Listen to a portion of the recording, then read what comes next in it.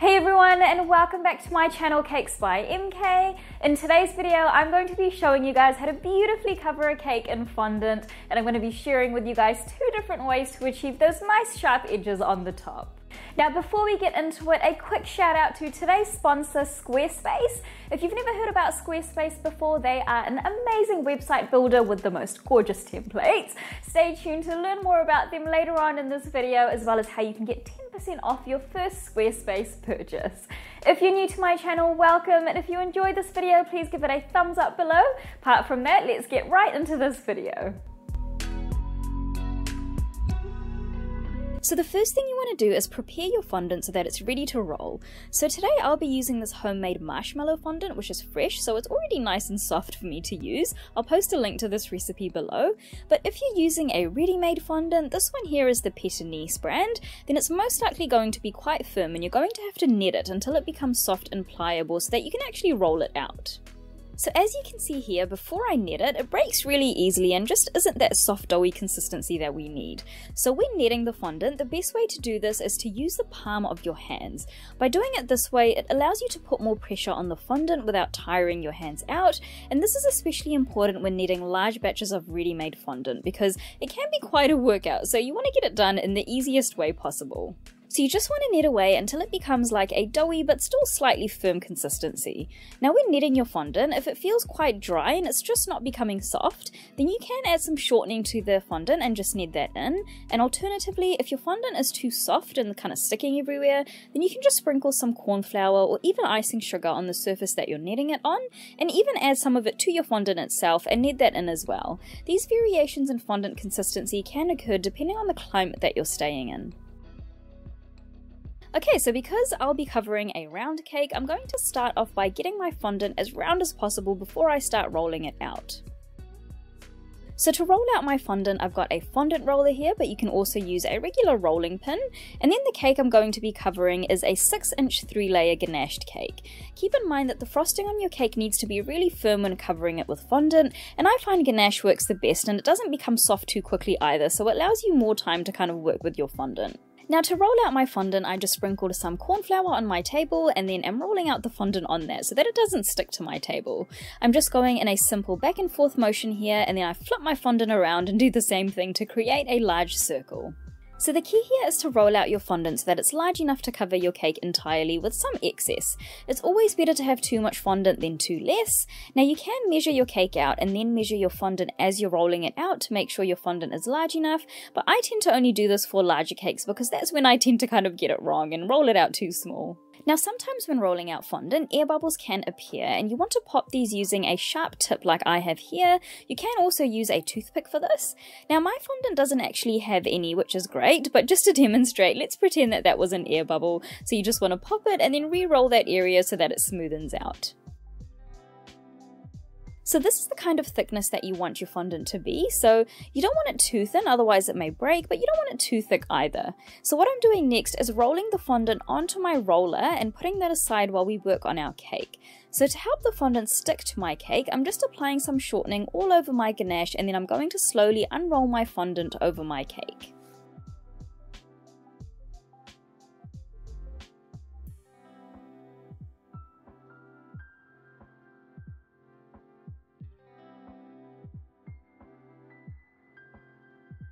Now what I like to do to prevent the fondant from breaking at the top is when I'm halfway there, I start applying a little bit of pressure on the top edges that are covered with fondant so that it sticks to the cake, and then finish with the rest of the cake.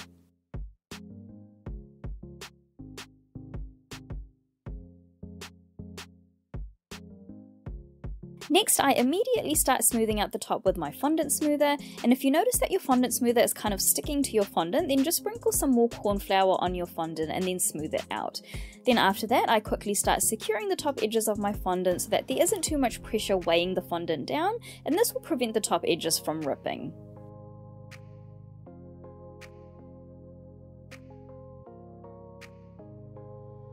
Now when doing this, just be careful because if you're rough like me, then you can rip your fondant like I have here. But don't worry if you get a little rip like that, you can always fix it up by just pressing some of the surrounding fondant together to cover it up and then smooth it out later with your fondant smoother.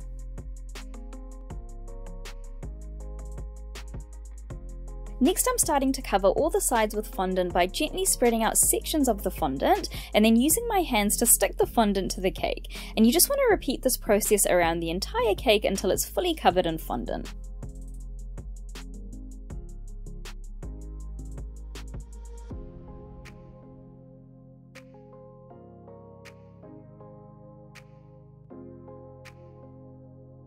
Now once the cake is covered, you want to use an X-Acto knife or something sharp to cut off the excess fondant from around the bottom of the cake.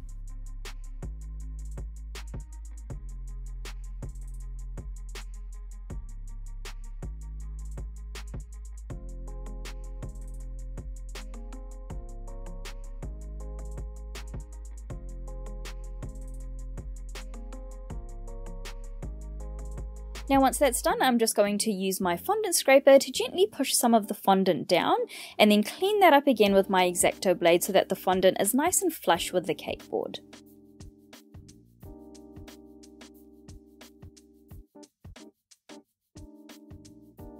And then once that's done, it's time to work on our sharp edges. Now before we get into the two different ways to achieve those nice sharp edges on the tops of your fondant cakes, I'm just going to take a quick break to talk to you guys a bit more about today's sponsor, Squarespace.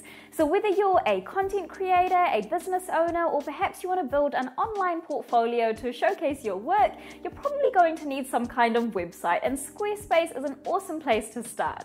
One of my favorite things about Squarespace as a busy content creator are the beautifully designed templates that are super easy to use. There are so many to choose from, and you can filter templates based on the type of website you're building. Another thing I really love about Squarespace are the website analytics that they offer. As a business owner, it's really important to understand where your traffic is coming from, and Squarespace helps you to do just that. You can see how many unique viewers are coming to your site, where they're located in the world, as well as gain insights into your top traffic sources. And on top of that, Squarespace also allows you to create unique mailing lists so that you're getting the right message to the right people. So if you've seriously been considering starting your own website, then head to squarespace.com for a free trial.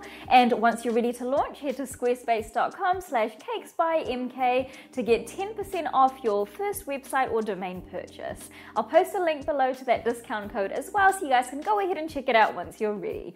Apart from that, let's get back to those sharp fondant edges. So the first method I'm going to show you guys is by using two fondant smoothers. So what you want to do is hold one of the smoothers up against the side of the cake and then use the other one to start gently pushing the fondant on the top of the cake into the fondant smoother you're holding on the side. And this will start to create a sharp edge on the top of your cake. So just keep moving your fondant scrapers around the top edge of the cake to create that sharp edge.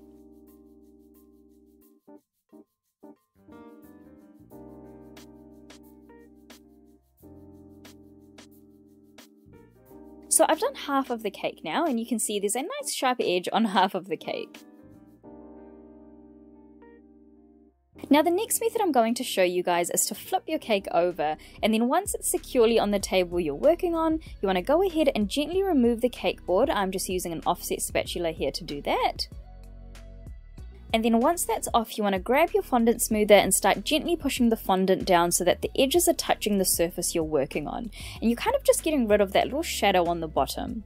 As you're doing this, you may notice that in places where your fondant is thicker, you may have some excess fondant that appears on the bottom like I do here, and we'll just clean that up again with our X-Acto knife once we're done.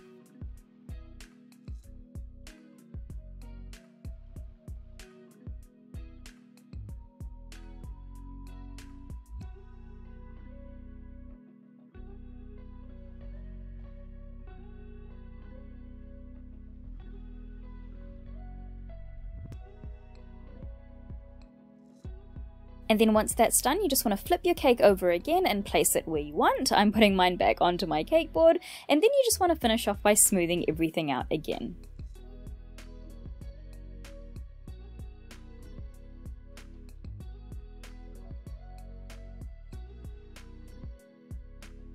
And once you're happy with how everything is looking, you're left with a beautiful fondant cake that is ready to decorate. So that is it, guys. That is how you beautifully cover a cake in fondant and how you get those nice sharp edges on the tops as well. I hope these tips and tricks were helpful for you guys. Thank you so much for watching Cakes by MK, and I'll see you guys in the next video.